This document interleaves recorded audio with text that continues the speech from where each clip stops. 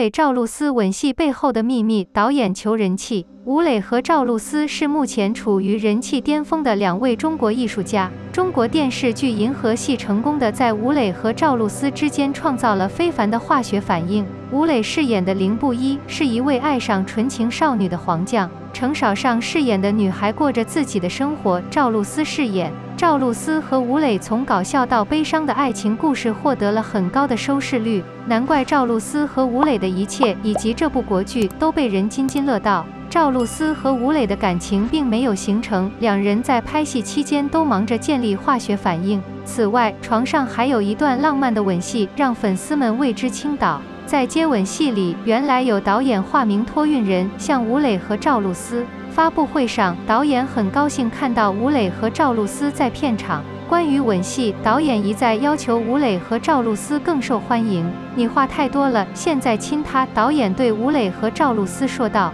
不是这样的，赵露思说道。对吴磊和赵露思很满意的导演立刻提到了观众的名字，快亲，观众都想看你的亲吻戏。导演说，当赵露思亲吻吴磊的脸颊时，导演立刻任由两人亲吻在唇上，不是在脸颊上，而是直接在嘴唇上。导演又说，直接走。吴磊震惊地说道。赵露思和吴磊立马亲了上去，让导演喜出望外。哇，原来赵露思和吴磊最合适的角色就是银河的导演本人了。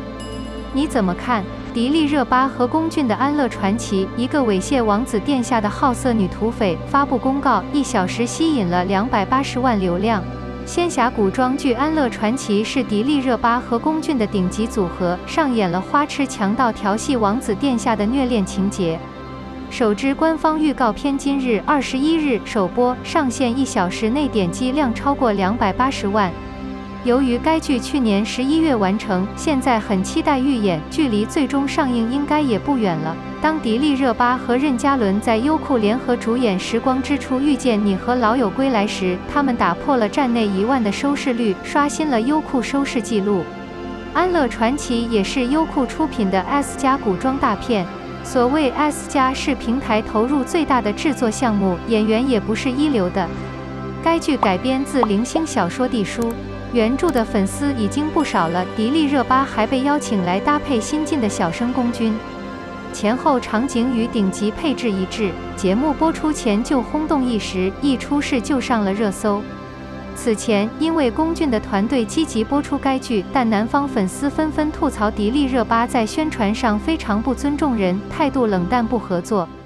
反倒是迪丽热巴的粉丝回应称，该剧的热度已经很高了，宣传操作简直就是这样一个画蛇添足之举，引爆了双方粉丝的互撕，可见该剧的关注度有多大。已收到。安乐传讲述了元国创始人紫渊帝因家人受委屈而被流放的故事。他化身土匪，改名为任安乐。他决心查明真相，主动接近大靖王。大靖王韩烨温柔如玉，深情执着。